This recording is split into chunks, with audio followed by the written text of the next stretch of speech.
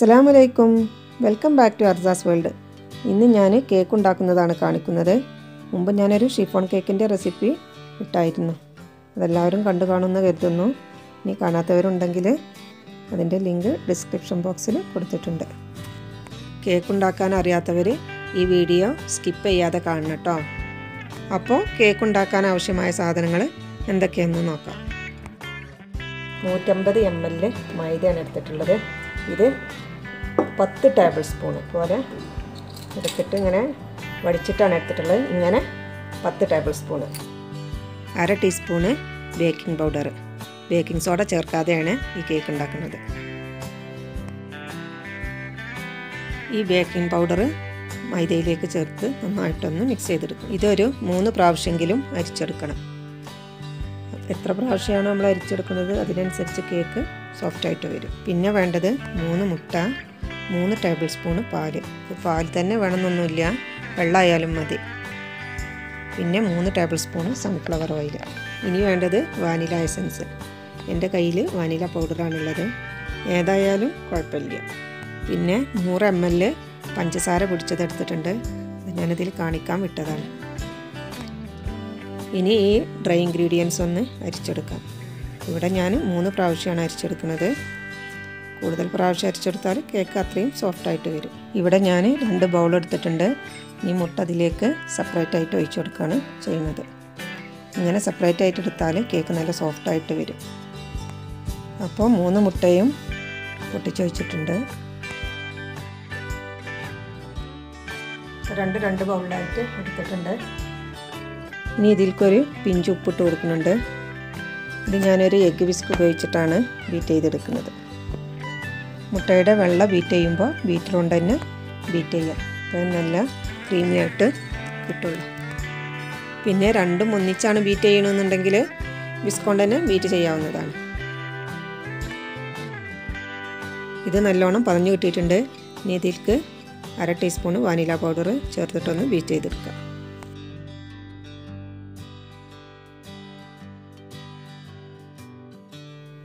ഇനി എടുത്തു വെച്ച പാലൊഴിച്ചെടുക്കുക.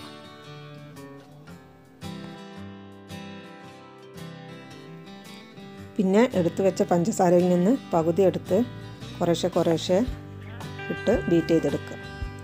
പകുതി പഞ്ചസാര മുട്ടയുടെ വെള്ള ബീറ്റ് ചെയ്യുമ്പോൾ അതിലേക്ക് ചേർക്കാനുള്ളതാണ്.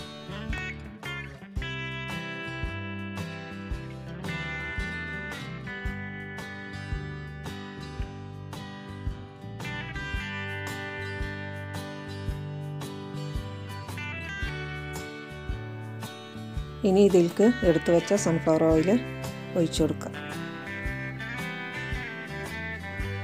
എന്നിട്ട് നന്നായിട്ടൊന്ന് ബീറ്റ് ചെയ്തെടുക്കണം. ഇതൊരു തവിയോ ഫോർക്കോ വെച്ചിട്ട് അടിച്ചെടുത്താലും മതി. ഇത് നല്ല ബബിൾസായിട്ട് കിട്ടും. ഇത് ഇത്രയും മതി. നല്ല ബബിൾസായിട്ട് വന്നിട്ടുണ്ട്. ഇതിലേക്ക് എടുത്തു വെച്ച മൈദ കുറേശ്ശെ ചേർത്ത് മിക്സ് ചെയ്തെടുക്കുക. അപ്പോൾ അതൊക്കെ മിക്സ് ചെയ്തെടുക്കുക. ഓവറായിട്ട് മിക്സ് ചെയ്യരുത് കേട്ടോ. ഓവറായിട്ട് മിക്സ് ചെയ്താൽ കേക്ക് ഹാർഡായി പോകും. പിന്നെ മിക്സ് ചെയ്യുമ്പോൾ ഒരേ ഭാഗത്തേക്ക് തന്നെ മിക്സ് ചെയ്യുക കേട്ടോ. എല്ലാം മിക്സായി വന്നാൽ പിന്നെ വീണ്ടും ഇളക്കിക്കൊണ്ടിരിക്കരുത്. ഇതെല്ലാം മിക്സായി വന്നിട്ടുണ്ട്. ഇത്രയും മതി. ഇനി മുട്ടയുടെ വെള്ള ബീറ്റ് ചെയ്തെടുക്കുക. ആദ്യം കുറഞ്ഞ സ്പീഡിലിട്ടിട്ട് വേണം ബീറ്റ് ചെയ്തെടുക്കാൻ. പിന്നീട് സ്പീഡ് കൂട്ടി കൊണ്ടുവരിക. മാറ്റിവെച്ച പഞ്ചസാര ഇടയ്ക്കിടയ്ക്ക് ഇട്ട് കൊടുത്തിട്ട് വേണം ബീറ്റ് ചെയ്തെടുക്കാൻ. ഇതൊരു 2 to 3 മിനിറ്റ് വരെയെങ്കിലും ബീറ്റ് ചെയ്തെടുക്കണം. ഇത് നല്ല ക്രീമി ആയിട്ട് കിട്ടത്തുള്ളൂ.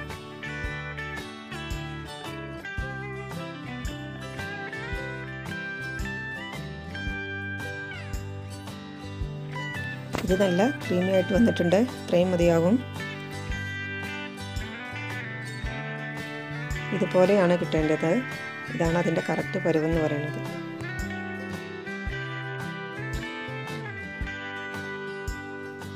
ഇനി ഇതിൽ നിന്ന് കുറേശ്ശെ എടുത്ത് നേരത്തെ ഉണ്ടാക്കി വെച്ച ബാറ്ററിലേക്ക് ചേർത്ത് മിക്സ് ചെയ്തെടുക്കുക. പതുക്കെ വേണം മിക്സ് ചെയ്തെടുക്കാൻ. ഒന്നിച്ചാണ്ടിട്ട് കുത്തി കലക്കരുത് കേട്ടോ.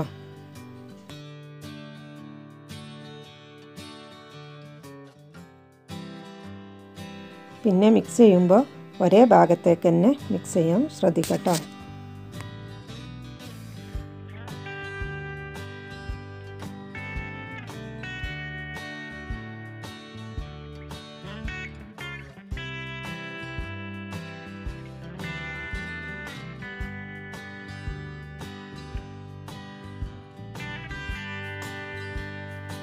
ഇത് നല്ല സോഫ്റ്റ് ആയിട്ടുള്ളൊരു ബാറ്ററാണ്.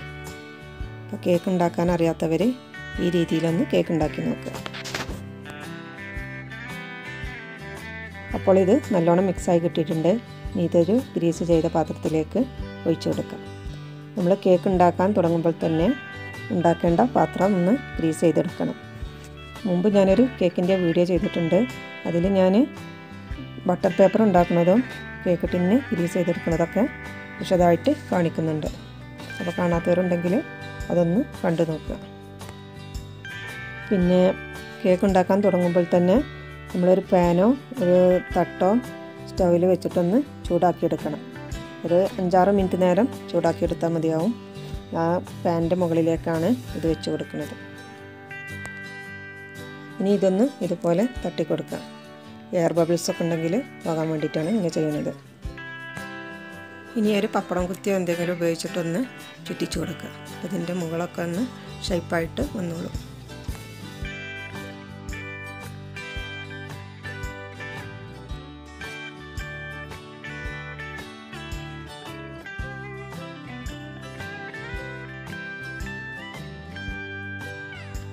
ഇനി ഇത് മൂടി വെച്ച് ചൂടാക്കി വെച്ച പാനിൻ്റെ മുകളിലേക്ക് വെച്ച് കൊടുക്കുക. ഇതൊരു 5 മിനിറ്റ് നേരം ഹൈ ഫ്ലെയിമിലിട്ടതിന് ശേഷം ഒരു 30-35 മിനിറ്റ് നേരം ലോ ഫ്ലെയിമിലേക്ക് മാറ്റും. അതിനുശേഷം ഒന്ന് തുറന്ന് നോക്കിയിട്ട് ഒരു പപ്പട കുത്തിയോ ടൂത്ത് പിക്കോ എന്തെങ്കിലും വെച്ചിട്ടൊന്ന് കുത്തി നോക്കുക. അപ്പോൾ വെന്തിട്ടുണ്ടെങ്കിൽ അതുമേൽ പറ്റി പിടിക്കില്ല. അപ്പോൾ നമ്മൾ വെന്തൊന്ന് മനസ്സിലാക്കാം. ഇനി അഥവാ വെന്തിട്ടില്ലെങ്കിൽ ഒരു 5 മിനിറ്റും കൂടെ മൂടി വെച്ചിട്ട് വേവിച്ചെടുക്കുക. പിന്നെ പല പാത്രത്തിലും പല രീതിയിലാണ് വെന്ത് കിട്ടാറുള്ളത്. എനിക്കൊരു 45 മിനിറ്റിലാണ് വെന്ത് വരാറുള്ളത്. പിന്നെ കേക്കിന് കട്ടി കൂടുതലുണ്ടെങ്കിൽ വെന്ത് വരാനും സമയം കൂടുതലെടുക്കും. അപ്പോൾ ഇത് വെച്ചിട്ടും 45 മിനിറ്റായി. ഇത് നല്ലപോലെ വെന്ത് വന്നിട്ടുണ്ട്. ഇതിൻ്റെ സൈഡൊക്കെ നന്നായിട്ട് വിട്ട് വന്നിട്ടുണ്ട്. ഇതൊരു പാത്രത്തിലേക്ക് മാറ്റാം. ഇനി ഇതിൽ ബട്ടർ പേപ്പറൊക്കെ ഒന്ന് എടുത്ത് മാറ്റാം.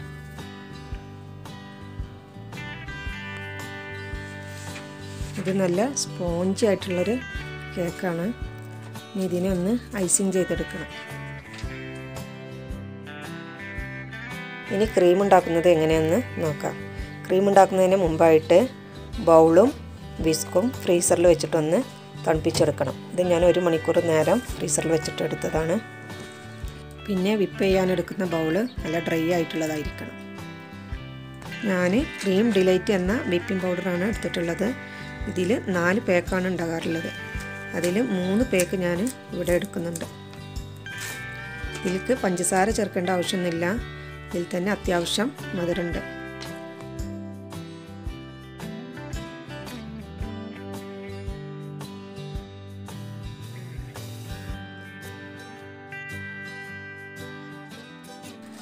ഇതിലേക്ക് 3 പേക്കും ഞാൻ ചേർത്ത് കൊടുത്തിട്ടുണ്ട്. ഇതിലേക്ക് 1 ഗ്ലാസ് പാലാണ് ഒഴിച്ചു കൊടുക്കുന്നത്. ഇത് ഫ്രിഡ്ജിൽ വെച്ച് നല്ലോണം തണുപ്പിച്ചെടുത്തതാണ്. ഇനി ഇതൊന്ന് നല്ലപോലെ മിക്സ് ചെയ്ത് ബീറ്റ് ചെയ്തെടുക്കാം. ഒരു 3-4 മിനിറ്റ് വരെ ബീറ്റ് ചെയ്തെടുക്കണം. അത് നല്ല ക്രീമി ആയിട്ട് കിട്ടത്തുള്ളൂ.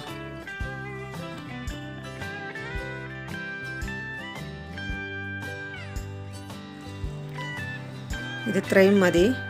നല്ല സ്റ്റിഫായിട്ട് തന്നെ കിട്ടിയിട്ടുണ്ട്.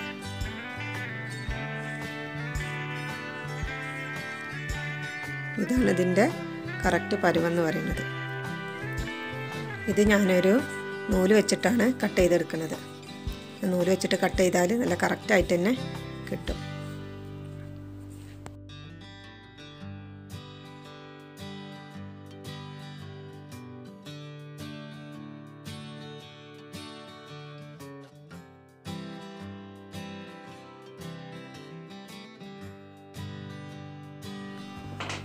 അപ്പോൾ 2 പീസായിട്ടാണ് ഞാൻ കേക്ക് കട്ട് ചെയ്തെടുത്തിട്ടുള്ളത്.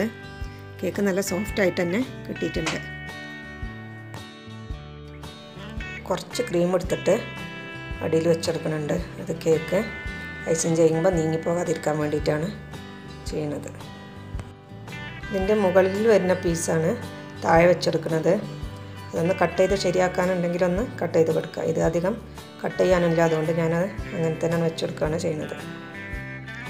ഇനി ഇതിൻ്റെ മുകളിലേക്ക് ഷുഗർ സിറപ്പ് ഒഴിച്ചു കൊടുക്കുക. 1 ഗ്ലാസ് വെള്ളത്തിലേക്ക് 1/4 ഗ്ലാസ് പഞ്ചസാര ചേർത്താണ് സിറപ്പ് ഉണ്ടാക്കിയിട്ടുള്ളത്. ഇങ്ങനെ സിറപ്പ് ഒഴിച്ചാൽ കേക്ക് നല്ല സോഫ്റ്റ് ആയിട്ട് തന്നെ വരും. ഇനി ഇതിൽ ക്രീം വെച്ചെടുക്കാം. ഇതൊരു പൈപ്പിംഗ് ബാഗിലാക്കിയിട്ട് ചെയ്താൽ പെട്ടെന്ന് ചെയ്തെടുക്കാൻ പറ്റും. ഇനി സെക്കൻഡ് ലെയർ വെച്ചെടുക്കാം.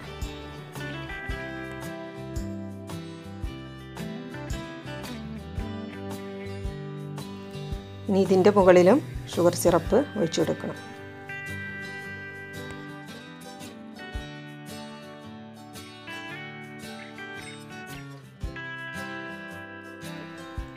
ഇനി കുറച്ച് ക്രീം എടുത്ത് പൈപ്പിംഗ് ബാഗിലേക്ക് ആക്കുന്നുണ്ട്. ഫസ്റ്റ് ലെയർ വെച്ചിട്ട് അതിൻ്റെ മുകളിൽ ഇതുപോലെ ചെയ്തെടുത്താൽ മതി. എന്നാൽ പെട്ടെന്ന് ചെയ്തെടുക്കാൻ പറ്റും.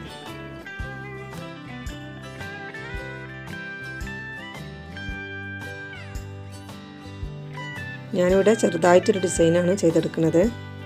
ഡിസൈനൊക്കെ നിങ്ങളുടെ ഇഷ്ടത്തിനനുസരിച്ച് ചെയ്തെടുക്കുക.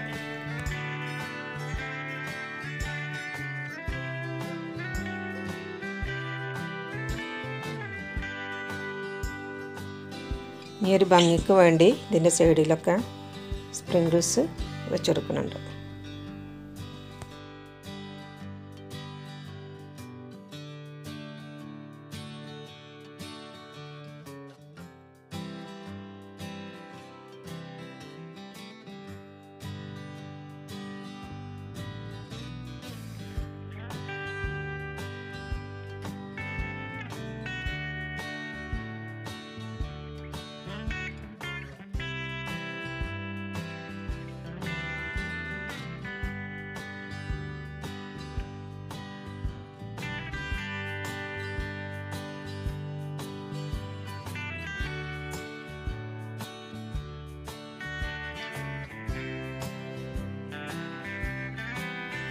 ഇനി ഇതിൻ്റെ മുകളിലേക്ക് കുറച്ച് ചോക്ലേറ്റ് ഗ്രേറ്റ് ചെയ്ത് ഇട്ട് കൊടുക്കുന്നുണ്ട്.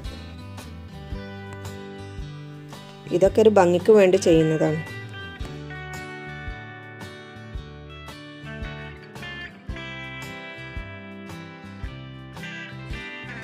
ഇത് നല്ല സോഫ്റ്റ് ആയിട്ടുള്ളൊരു കേക്കാണ്. ഇനി ഇതൊന്ന് കട്ട് ചെയ്ത് കാണിക്കാം.